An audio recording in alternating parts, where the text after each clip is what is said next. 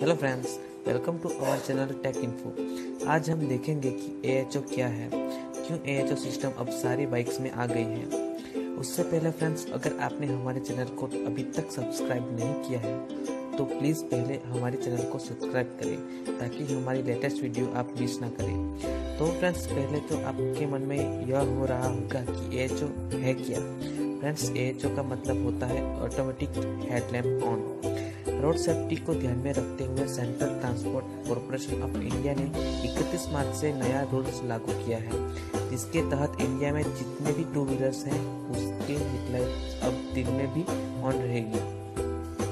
सबसे बड़ी चीज यह है कि आप चाहे तो भी लाइट्स को ऑफ नहीं कर पाओगे, क्योंकि BS3 इंजन वाली बाइक्स में लाइट को ऑन ऑफ करने का जो बटन होता था वो अब उसे हटा दिया गया है और उसकी जगह ऑटोमेटिक हेडलाइट सिस्टम, मतलब शॉर्ट में कहूँ तो AHO सिस्टम लगा दिया जाएगा। इसी के तहत 1 अप्रैल से BS4 मोड लागू करने के संबंध में अगर कोई कंपनी ने यह AHO सिस्टम नहीं लगाएगी तो उस कंपनी की बाइक्स का रजिस्ट्रेशन नहीं किया जाएगा।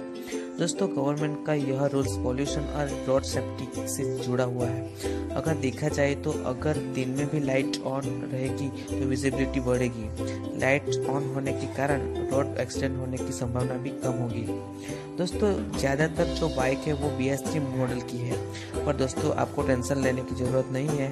यह रूल्स 31 मार्च 2017 के बाद बनने वाली BS3 मॉडल की बाइक्स के ऊपर जारी किया जाएगा।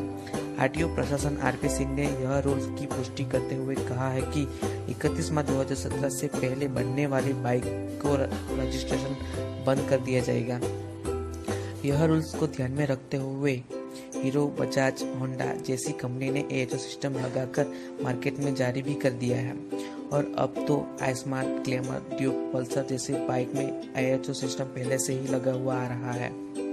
तो दोस्तों, यह रूल्स हमारी सेफ्टी के लिए है, तो आप जब भी कभी न्यू बाइक्स खरीदने जाओ तो पहले जांच कर ले कि बाइक में AHO सिस्टम लागू हुआ है या नहीं।